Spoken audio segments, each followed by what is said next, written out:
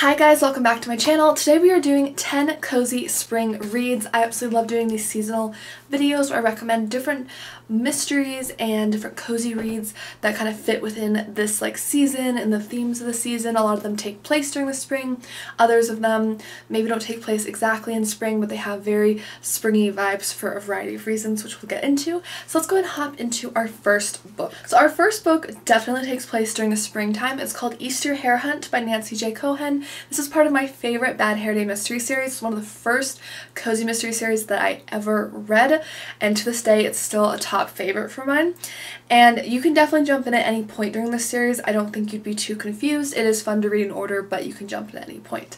So this one does take place during an Easter egg hunt. However, you also have tons of other springy events, moments in the garden. There's like a bridal shower, a baby shower. There's lots of just spring themes. So even though it's past Easter for this year, it's very springy. You'll still get those spring vibes. I really love it. And just look how this cover that just embodies spring. So basically our main character in this is Marla, and she lives in Florida, which is another reason why I think this whole series is a really good spring and summer pick, because it's Florida, so it's pretty much always warm there from what I understand. So Marla is a hairstylist, and she also owns the hair salon at this point in the series. She's actually getting ready to give birth in the near future, so the baby shower that happens is for her. But she decides to go to this Easter egg hunt to meet up with a client who wants her to do her hair, because the client is supposed to participate in the Easter egg hunt, and she's gonna get her hair all messed up before this nice fundraiser luncheon. So she agrees to go, and Marla goes to meet her client, but she can't find her client anywhere. So she starts to go out in the garden to look, because it's on this beautiful big estate, which is just awesome. It's a great setting. And she starts to look for her client, and she stumbles upon a dead body in an Easter bunny's costume. That's just about as springy as you can get for a cozy mystery theme right there.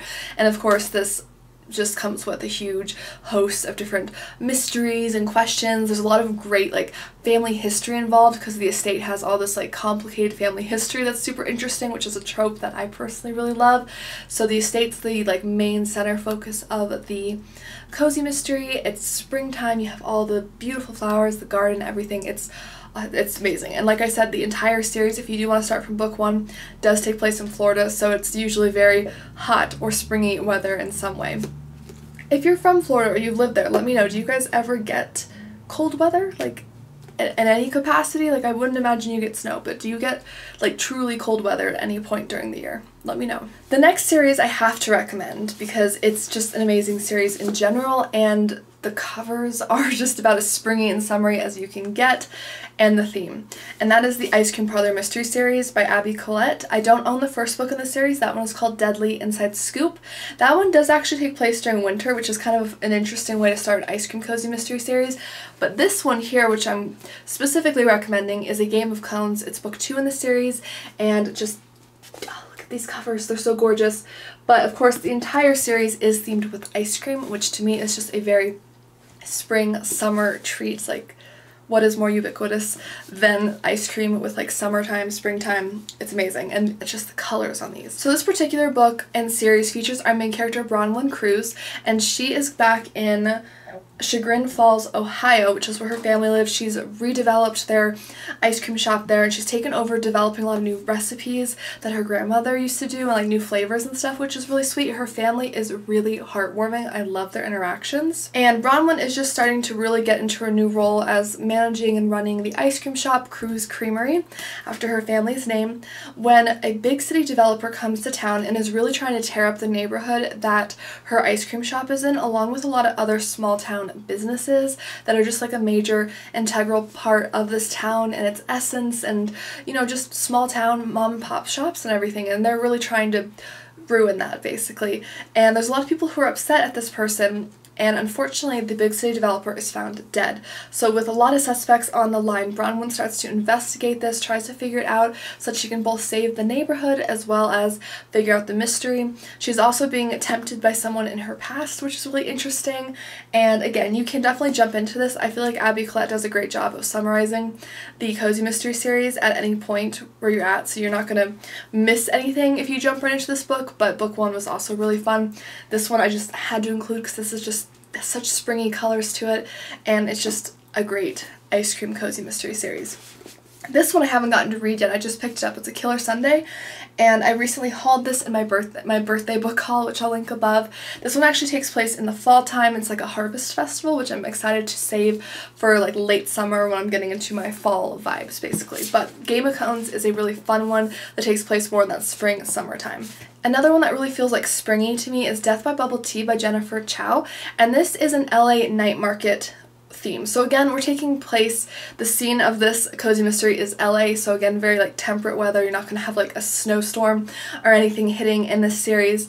And this particular one, the book one, basically has our main character Yale, and she is kind of hesitant because she recently lost her job at like a bookshop, and her dad encourages her to pair up with her cousin Celine, who has just come from Hong Kong, and she wants to pair the two of them together so that they can open like a food cart together at the LA night market. And Yale's not really keen on this. She doesn't know what Celine's work ethic is like. She's not really close to her cousin. They don't know each other super well. And Celine is also like a social media influencer, so she's kind of associating a lot of bad stereotypes with that. She's gonna be stuck up and stuff, but she's really surprised to find out that they work together really great as a team, and that Celine actually has some really creative ideas for like marketing and stuff like that, and they're making this amazing bubble tea when unfortunately someone at the food, like the night market, is found dead with their bubble tea like nearby.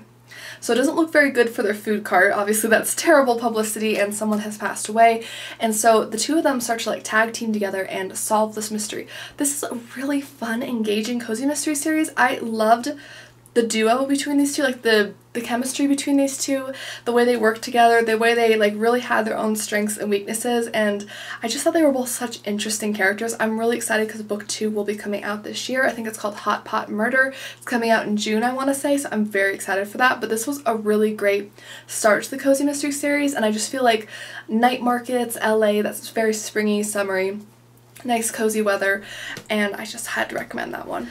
Next we have one that I checked out from my library recently, and that's Buried in a Good Book by Tamara. This is the first in a new series. Book 3 is coming out this year, so you're not too far into the series. I loved this. I read this for my spring cozy mystery reading vlog, which I'll link above if you want to check it out. Definitely check out the spring cozy mystery vlog that I included this in. I read 7 books in 7 days, and I also made homemade pitas and steak gyros in it. It was a pretty fun vlog, so definitely check it out. But this one starts at the very, very beginning of summer vacation in June, which is technically spring. I always think of June as summer, but technically it is spring through part of June at least. Tess and her 14-year-old daughter Gertrude, or Gertie, are moving to a place that she inherited, which is her grandfather's cabin. And it's out in the middle of like nowhere. There's like a really small town nearby, but it's out in the middle of nowhere.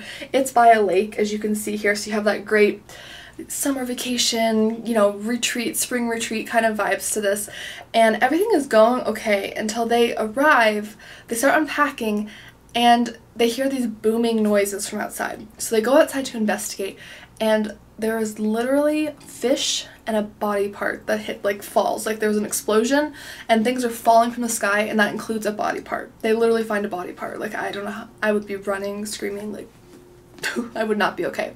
But it's shortly after discovered that there was a body in the lake near their cabin. So of course this starts a whole mystery element, and our main character Tess is actually a thriller writer, so she has this kind of know-it-all attitude about crime scenes and all this because of all of her research, and she's constantly butting heads with the sheriff, and it's hilarious. And her daughter's relationship is hysterical. It's funny. It seems very realistic. I mean, I don't have any kids. I don't have a teenage daughter, so I can't exactly say, but from my perspective it seems very realistic. It's very funny to read. They are a great little duo, and the characters in this book, I love them. Like every character in this was very interesting, well thought out. Like I loved all the characters in this, and the ending for this, it got me so good.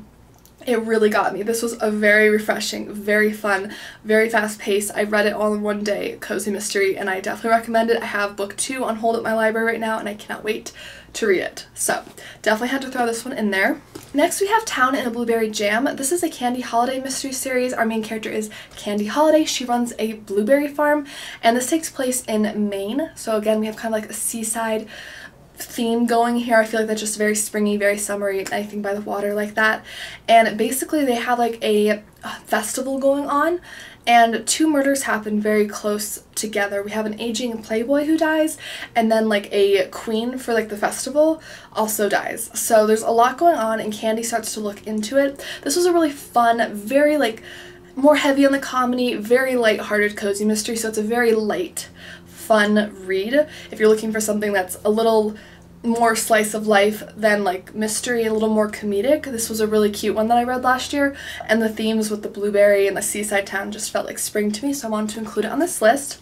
Next we have The Rocky Road to Ruin by Meri Allen. This is the first in an ice cream shop mystery series.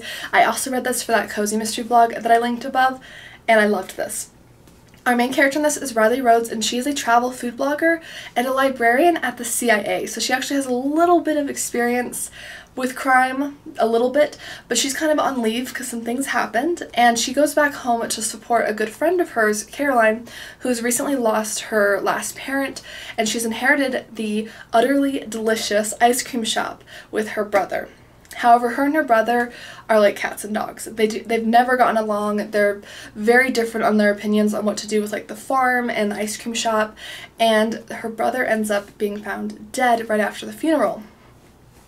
So Caroline is looking like a good suspect because she had a lot to gain from his death, because now she is the sole beneficiary for all of the, things that were left to her and her brother. And there's some other really interesting suspects. I just found this to be a really fun mystery. It was well thought out. There was a lot of different layers to it. The mystery in the end, the reveal was really exciting, and I did guess a good part of it, so I was very excited about that. And then just the ice cream descriptions, delicious. Absolutely delicious.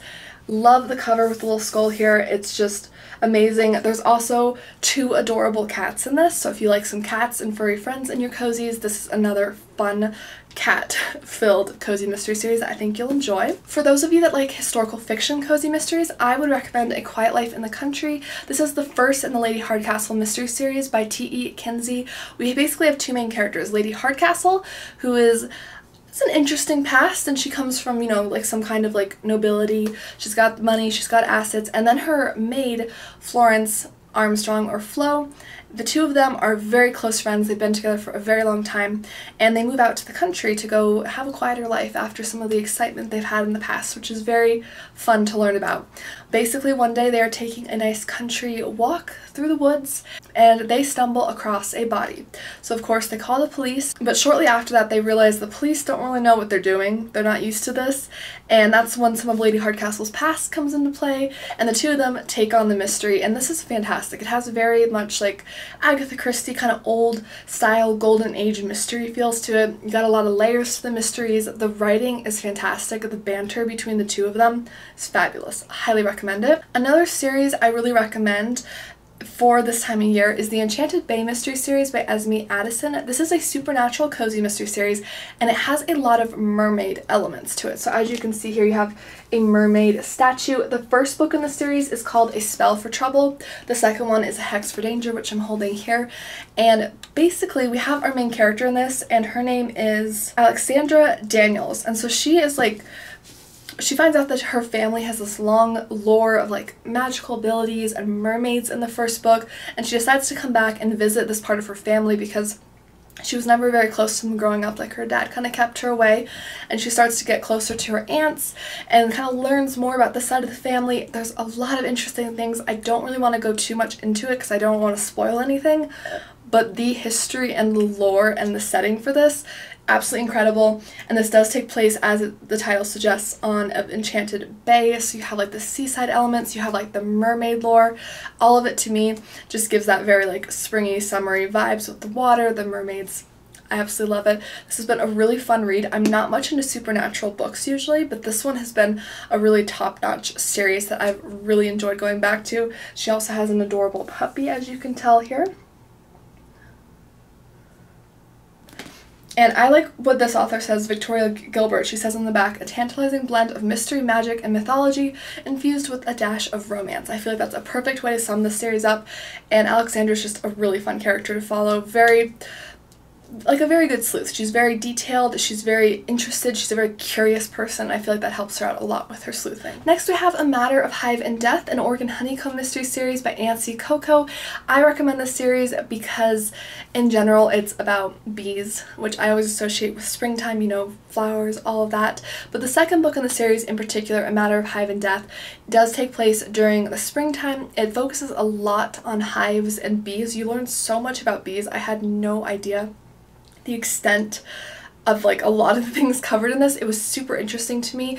Our main character is Wren, and she owns this place called Let It Be, and it's like a boutique that sells like honey-based products. So you have lots of interesting like homemade crafted honey products. You have the bee elements, and it's a really springy feeling series just because of the theme throughout the series.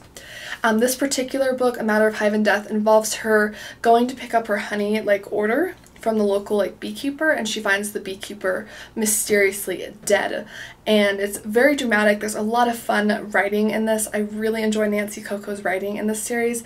Highly recommend it. It's a great springtime cozy mystery series. Next we have An Appetite for Murder, a Key West food critic mystery. This is by Lucy Burdett. This is a really fun one. It takes place in Florida. The main character lives on a houseboat, so this entire series just gives me, again, spring, summer vibes because of the houseboat, the Florida setting. Our main character in this is a freelance writer, and she's kind of hard-pressed. She's not doing great, so she applies to this magazine and she's excited about it. She really thinks she's going to get in until she finds out that her competition is actually like her ex-boyfriend's girlfriend. So not so great there. There's a lot of drama with that, and something of course happens along the way, and our main character is actually a suspect in the murder of the girlfriend. So not only is she not looking to be getting that job because of what happened, but the girlfriend is also deceased, her boyfriend is there. It's just a complete mess. But the entire theme of this with the food critic element, because the position she's applying for the magazine is as a food critic, so there's lots of delicious food descriptions. Love the Florida setting. There's a lot of delicious like Florida food and like seafood, and all of that just again gives me those spring and summer vibes.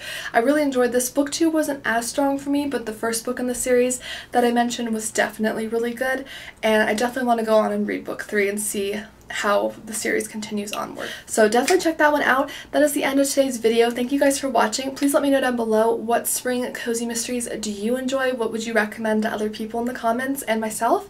Thank you again for watching. Don't forget to like and subscribe for more videos soon. I do post new book content every single week on this channel, and I'll see you guys in my next video. Bye!